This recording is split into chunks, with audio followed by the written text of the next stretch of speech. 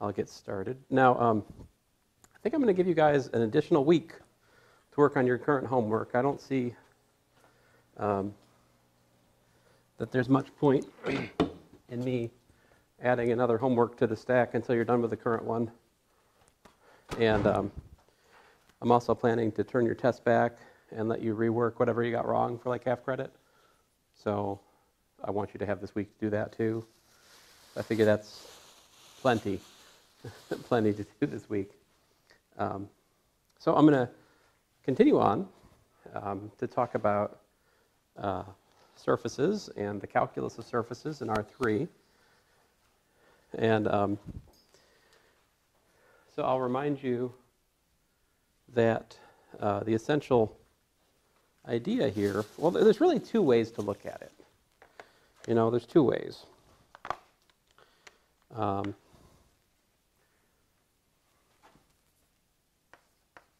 I'll say calculus of surfaces.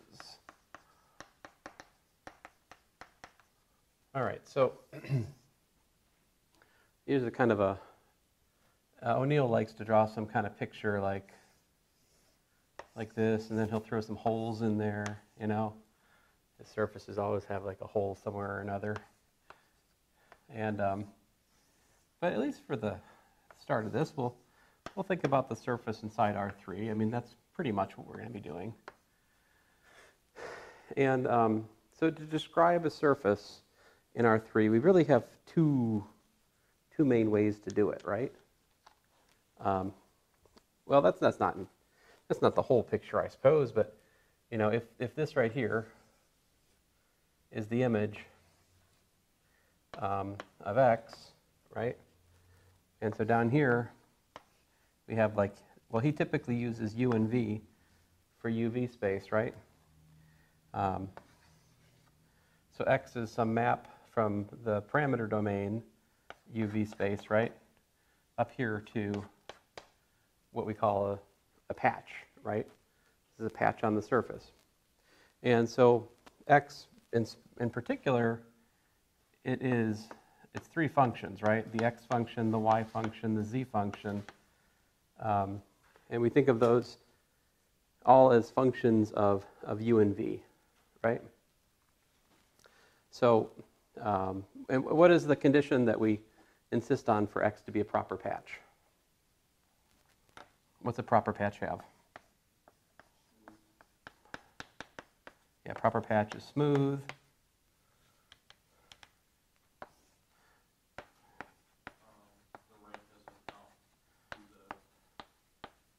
Rank, oh, let's see, rank, I was about to say rank 2, but that's not quite right. We should say it's regular, right?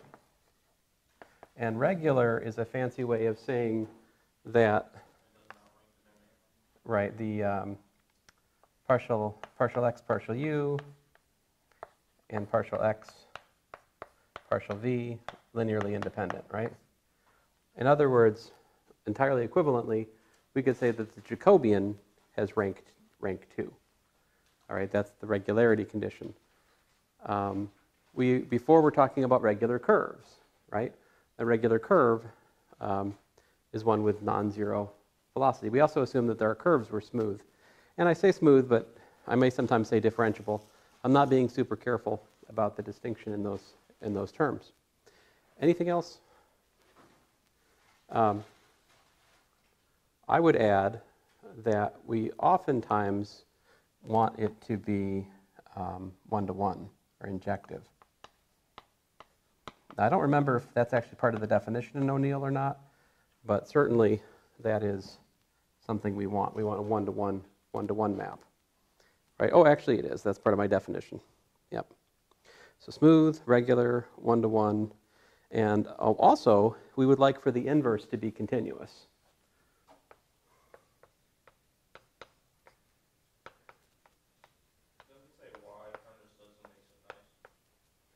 Well, yeah, the thing is, if we have a discontinuous inverse, then that will lead to ambiguities at where the discontinuity happens. Kind of like we talked about for the sphere map that's naturally induced from the polar and azimuthal angles.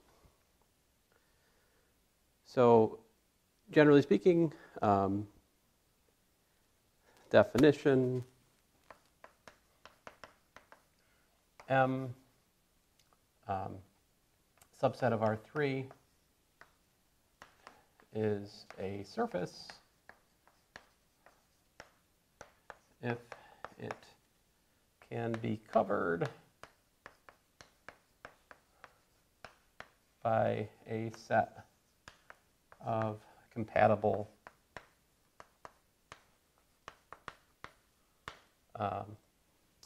proper patches.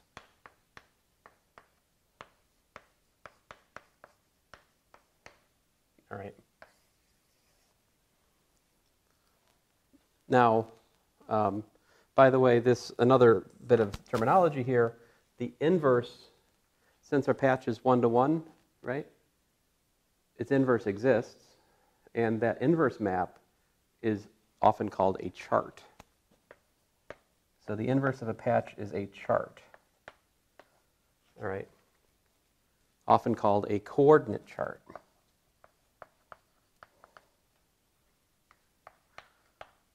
Coordinate chart. And I would point out to you that that terminology coordinate chart is in good alignment with what we talked about from linear algebra last time. Because the coordinate charts in linear algebra are mappings from the abstract vector space back to Rn. Just like a coordinate chart here is a mapping from the surface back to R2. And so the essential idea here is that a surface is in 1-to-1 bijection. It's 1-to-1 corresponds, it bijectively corresponds to R2, all right, or at least a little subset of R2. And those little patches, they can be put together in some kind of consistent fashion to get the whole of the surface, all right? So this forces the surface to be what we would say two-dimensional, right? If you look locally at a surface, we can choose two parameters that uniquely fix a point on the surface. Like, you tell me the pair of parameters, I tell you the point on the surface. There's no ambiguity. Now, there's another way to describe surfaces, right? The other way to describe surfaces is as a level set, right? The alternative viewpoint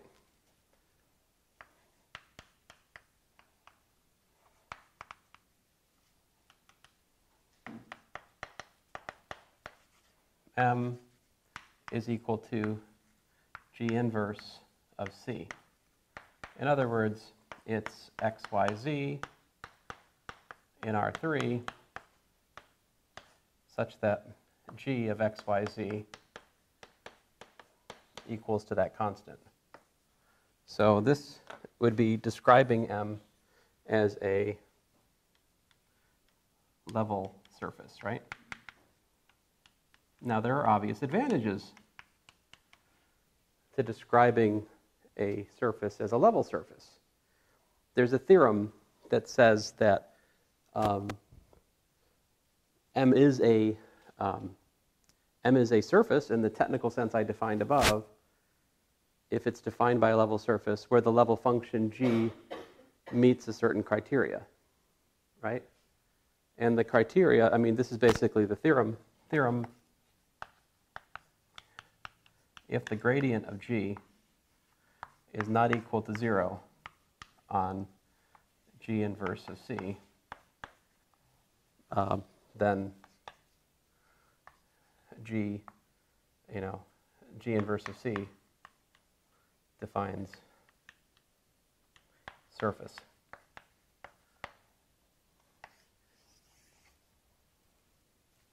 The proof of that theorem rests on what's called the implicit function theorem, all right?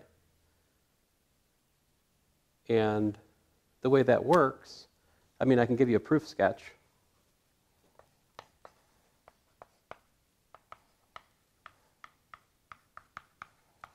Here's a proof sketch. So suppose you have and I think I actually need a little bit more of this. I need some conditions like the function G is differentiable near the solution set defined by G inverse of the point C. Like, it needs to be differentiable near on some open set containing the alleged surface. But here's a proof sketch. Suppose that the gradient of g is non-zero, right? What's that mean? Gradient of g in this case is, like gx, gy, gz, right? So if it's not equal to 0, you pick a point, right? Pick a point where it's not, pick a point on the surface, the alleged surface. And since that's non-zero, it's going to be, there must be a component of which this is non-zero at that point. So if we have P, an element of G inverse of C, meaning that G of P is equal to C, right? Then there must exist at least one of the components that's non-zero. So you guys pick it. Which one do you want it to be for my proof? Which component has to be non-zero? We can use X, we can use Y, you can use Z. What do you want to do? Z? All right.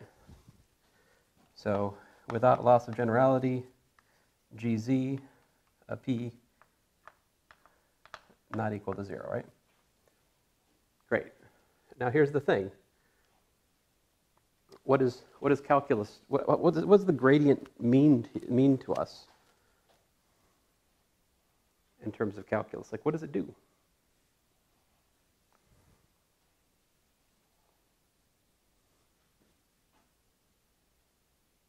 Well, what it does is we can look at g of x, y, z is approximately, well, it's actually equal to g of p plus the gradient of g at p dotted with, r minus p. Well, let's say x, y, z. Fine, I'll do x minus p1, y minus p2,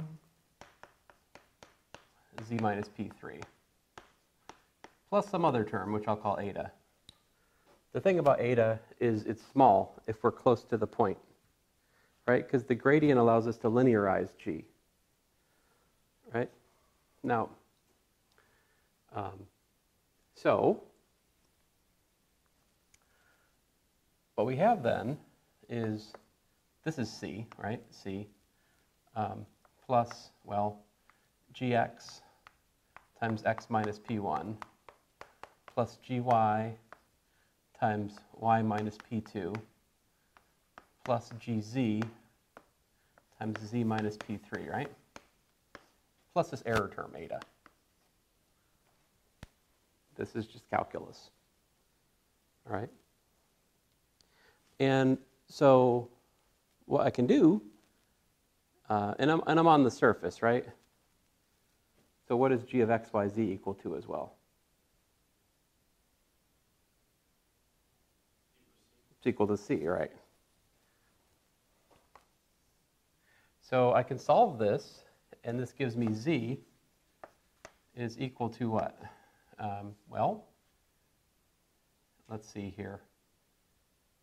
P3 minus gx over gz, technically at the point P, all right, times x minus p1, minus gy over gz at the point P, times y minus p2, and then plus this eta term over, gz at the point P.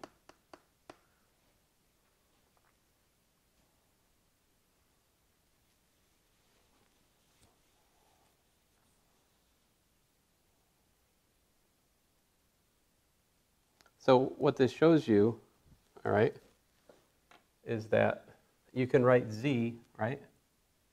So this is what? This is a patch. This is a patch for g inverse of c near P using u as being x and v as being y. In other words, you can solve for z as a function of x and y. What I'm telling you is really an example of what's called the implicit function theorem. all right? And that's all I need. And then so when you get into the details and do the analysis on this, you can prove that that implicit function so defined is in fact smooth, all right? It has the necessary conditions. And as long as you stay local, it's going to have that injective property that you want. So now you told me that gz was not equal to 0, right? But if like gx was not equal to 0, then you could solve for x as a function of y and z. If gy was not equal to 0, you could solve for y as a function of x and z. So you could always write one of the Cartesian variables as a, as a parameters. You can parameterize with respect to the two variables that are, left over once you know that one of the variables has non-zero gradient, non-zero partial derivative. So now, but in practice, you don't actually do this when you use this theorem. You don't do this. Instead, when you talk about such surfaces, you just write down the equation and you go about your merry way. You don't even actually have to, exhibit patches, right? From this viewpoint, you just write the equation. Go. This is a good equation. The gradient's non-zero on the solution set. It's a surface. Great. And that is all you need for a lot of questions, right? I was talking to my brother about this, and he more or less said that this is the correct viewpoint. But my brother's an algebraist, so go figure, We are almost always in here working more in the land of the patches in the parameterization viewpoint. But we do dabble. All right, I thought I should show you that proof because, well, proof sketch, yeah. All right, so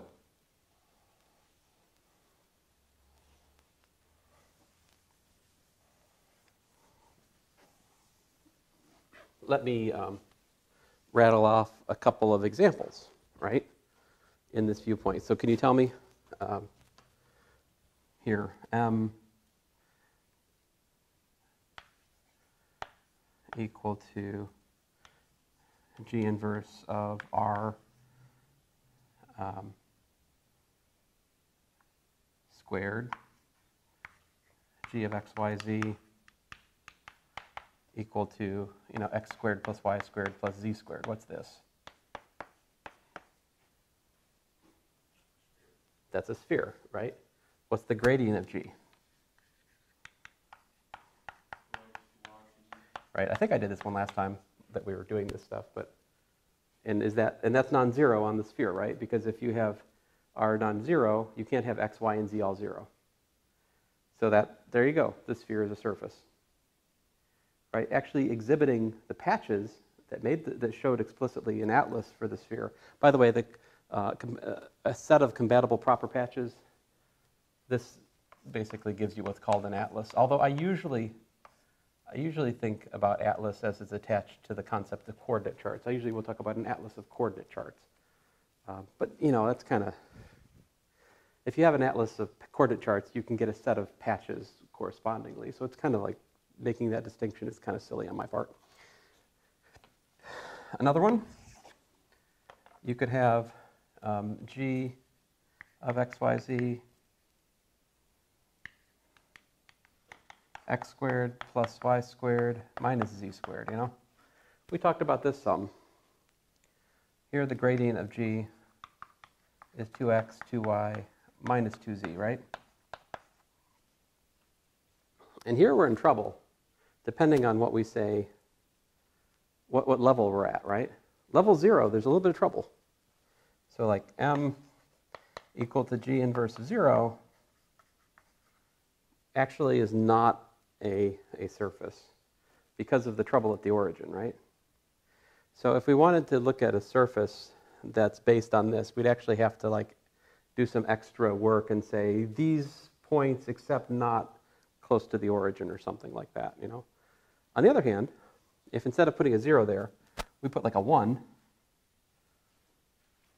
then I think we're okay.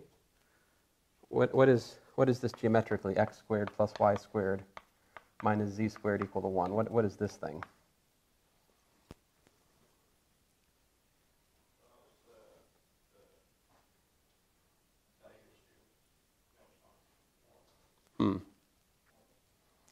Yeah, what is that? What is x squared plus y squared minus z squared?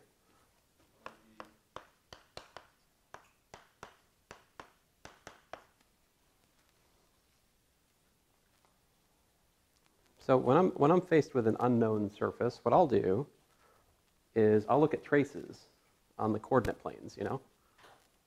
You're like, well, I would just feed it into a computer algebra system and see what it looked like. Well, that's better, but I don't have one here, so we'll have to use the board. So if I put, you know, if I put x equal to 0, what happens?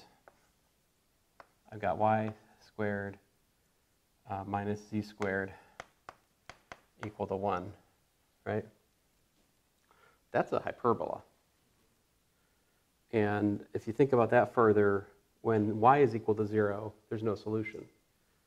So it's a hyperbola which doesn't cross the y equals 0.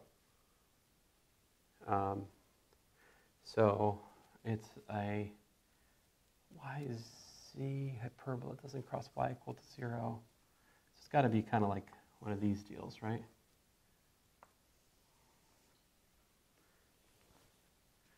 I mean, that's just, these are both supposed to be in the x equals 0.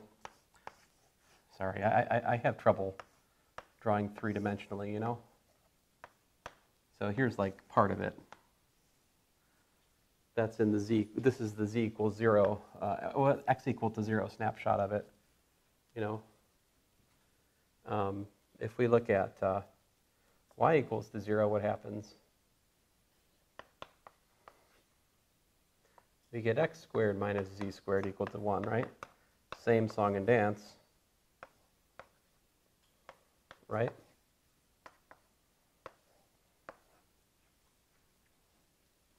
What happens when we look at z equal to 0?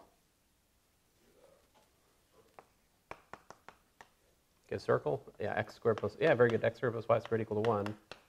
So if I look at the, here's my y, here's my x, I get that unit circle, right? And if you start trying to think about all this stuff in your head at once, you can put it together, maybe. What's that look like?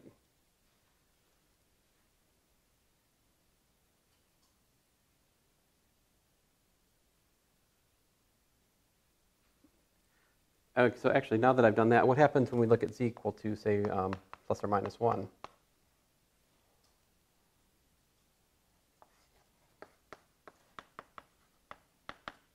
X squared plus y squared equal to 2, right? And what if you look at x squared plus, what if you look at z equal to plus or minus z naught, you know? You get 1 plus z naught squared, yeah? So if we look at any horizontal slice of it, right, it's a circle. Circle, circle, circle, circle, circle. The circle of smallest size is on the xy plane, right? And so that's like here, right? And those hyperbolas are kind of like guiding the radii of the circle. They tell you the radii of the circle stacking up. So it's basically altogether it's something like this.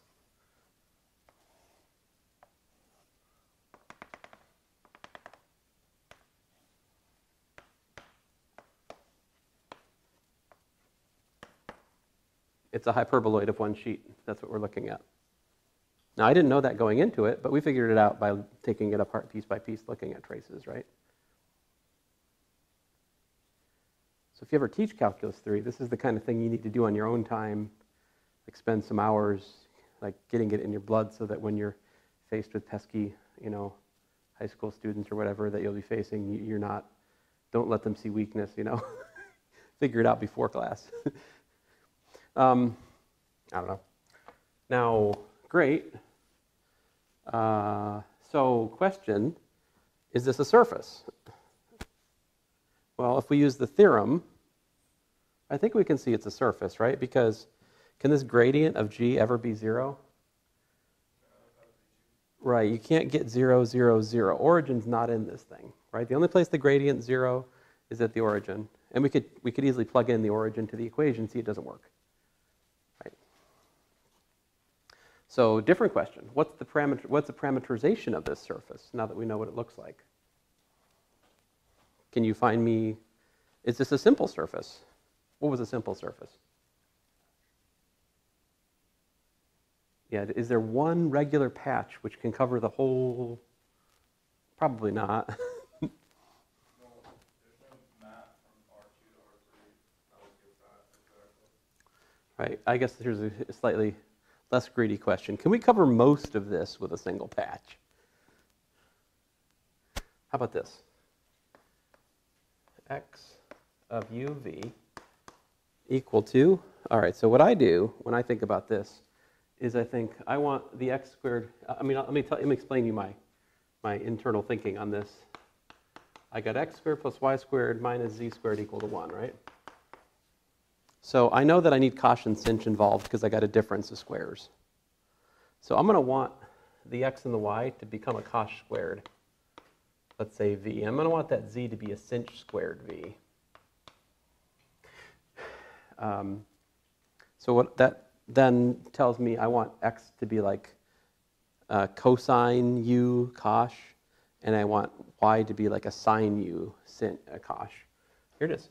So cosine of u cosh v, sine u cosh v, sinh v.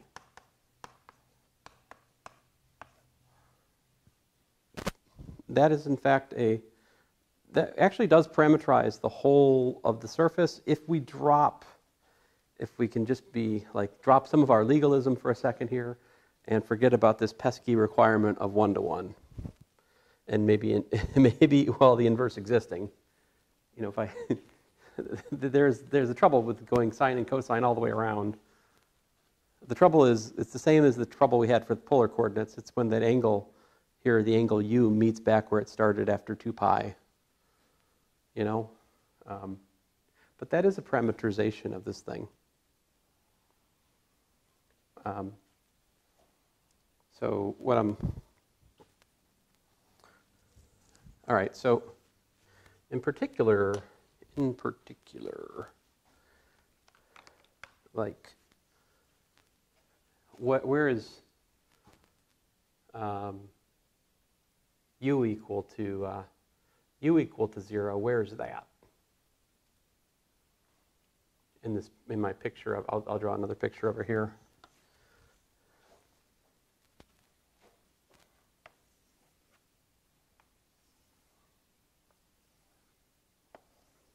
So u equal to 0 is, that's 1, that's 0, that's free. And so I think what happens is the y is 0. It's going to be like this. I don't even know how to draw it on this stupid thing, but something like that. U equal to 0, right? It would be like here. Kind of. I don't know. My picture isn't great. Really the x-axis should go through that, wherever that is. Yeah. Well, if you take it as a snapshot, it would just be hyper.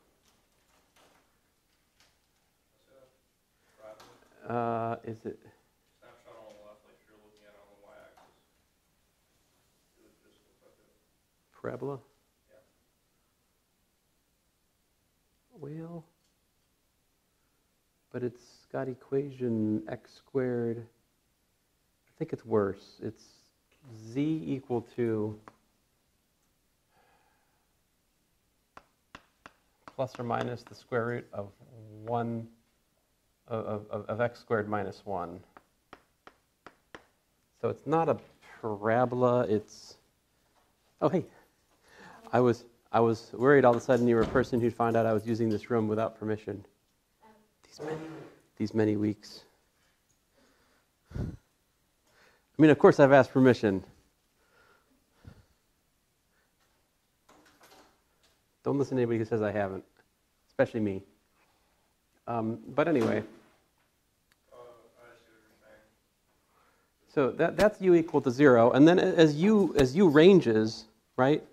You're gonna kind of like, what happens is u ranges from 0 to 2 pi. You kind of go and you kind of swing back around. So the trouble is this one line corresponds to u equal to 0 and u equal to, I mean, I say line, but I mean curve.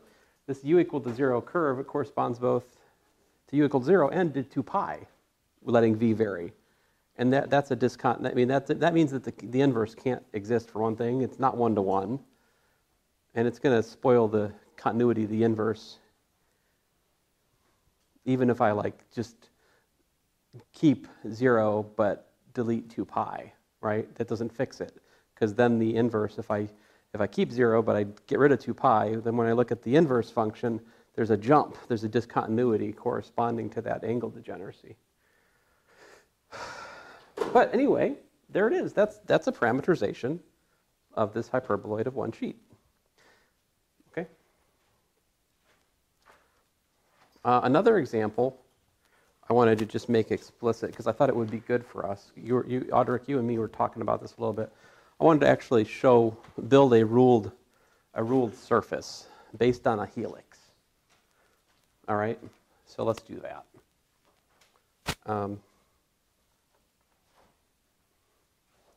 So definition. So given, what was it, beta? So beta from, like, let's say I, a subset of the reals, to R3, and delta, a function from I, a subset of R to R3, can you make x of u comma v equal to beta of u plus v delta of u.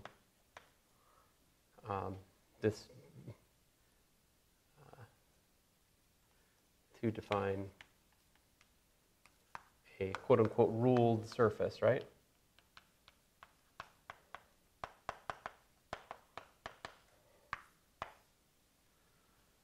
And if you actually look at this, the part of the reason it's called a ruled surface is you could actually imagine rulers on the surface if you can visualize it in the right way. See, because, well, let me foolishly attempt a picture, very foolishly attempt a picture of this. And I think O'Neill mentions to think of it in terms of like a vector field or something, and I understand why that's said. So if beta, let me draw beta here for a second, all right?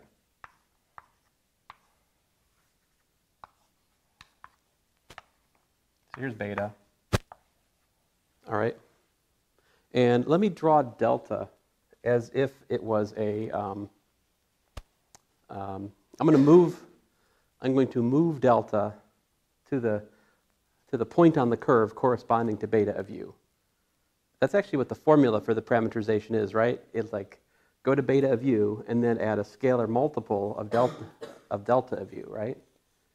Delta of u, I think, is the ruling, right? Okay. So, you know, if this is delta,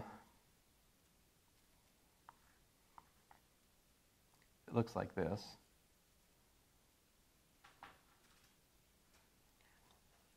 Then essentially it's just kind of extending these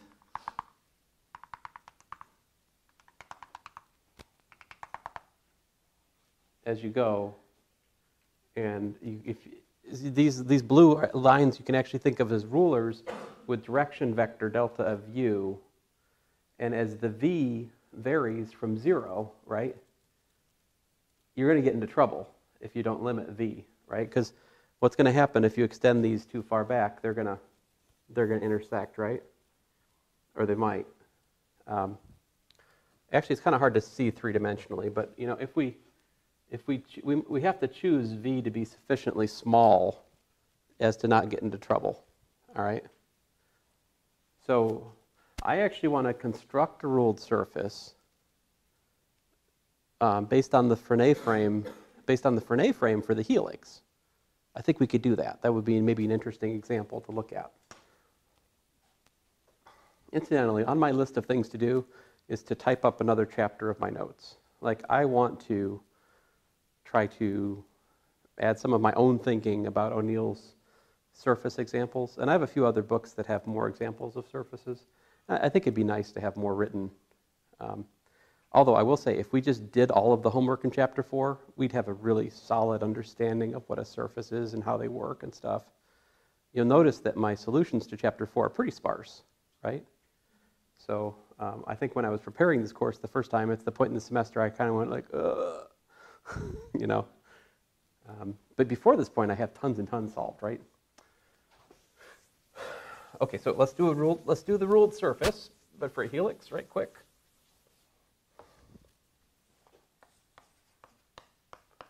I'm going to do ruled surface, helix edition.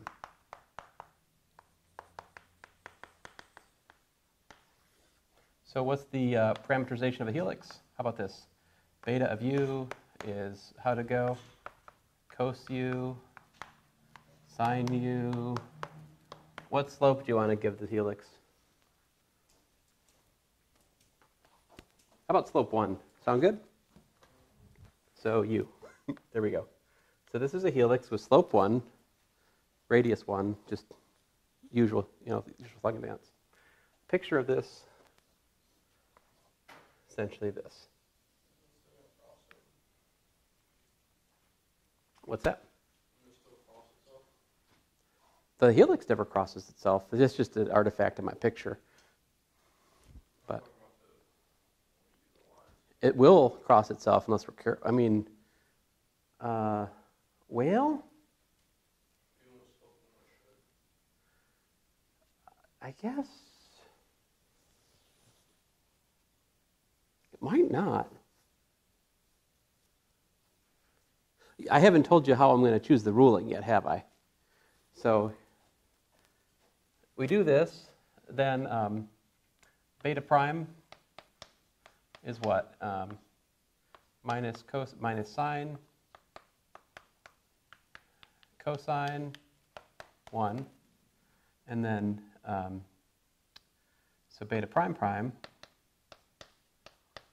is minus cosine u minus sine u 0. And that is the one, I'm going to make this my delta.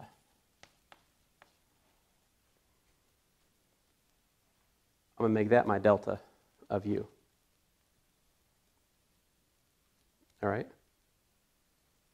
So in other words, I'm going to use the Frenet normal for to make up my delta, make up my ruling.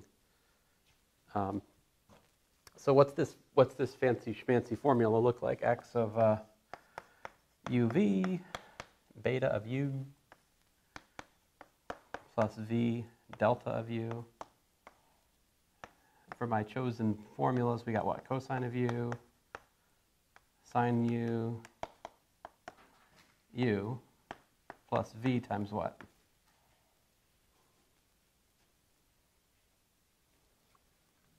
Minus cos u minus sine u 0. So here we go. Formula. We've got ourselves a cosine of u. Well, let me write it this way. We have 1 minus v times the cosine of u times 1 minus v times the sine of u,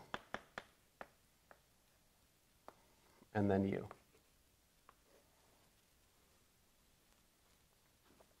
That's a kind of neat new surface. And I think if we let v range from, let's say, if we let v range from, say, 0 to 1, that's easy enough to, let's say, 0 less than or equal to v less than or equal to 1 for the sake of discussion. I mean, you could make it strictly less than just to get myself out of trouble. So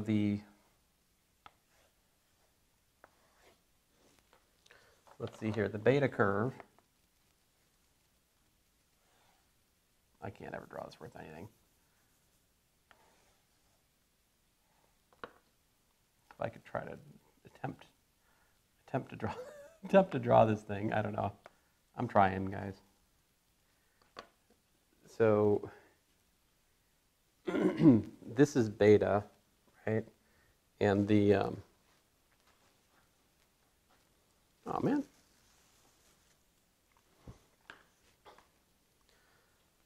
So I think the ruling is actually like this, right? I'll just draw a couple of sample ones. Here's like the ruling. You know, it's, I've kind of excluded that point.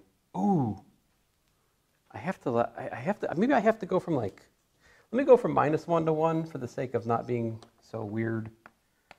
I'll go -1 to 1. That way, the ruling would go like almost to the origin and then back here, right? That's the first one. This one would be like here to here.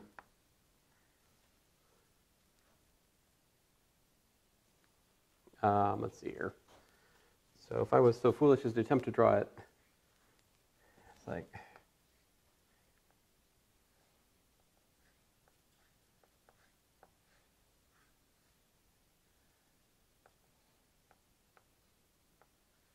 I can't. I'm trying, guys, but it's just it's outside the limits of my artistry. It's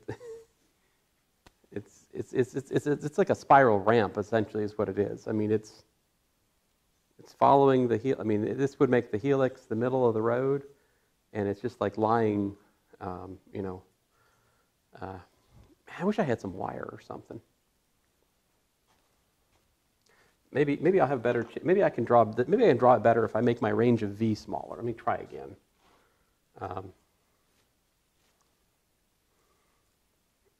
Oh, here. This one was pretty good. So if I made the V real small, it would just be kind of like this. The direction of these little rulings, they're pointing directly at the Z-axis. My picture doesn't, I mean, drawing in 3D is always a trick, right? But if I was doing justice to it, the rulings should always be pointing at the Z-axis.